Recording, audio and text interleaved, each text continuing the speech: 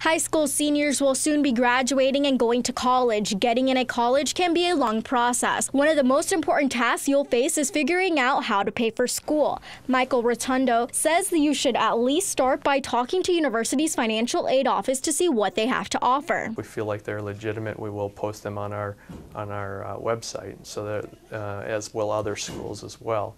We will post things like scholarship search engines that we feel are safe for families to look at.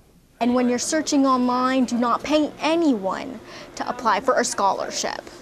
Remember, you should also apply for federal student aid as it qualifies you for grants, and also look to local businesses. Facebooker Jennifer Skogman writes, if you work for a major chain/corporation, the corporate will often offer some form of scholarship. My workplace gave me $6,000 in scholarships over 2 years.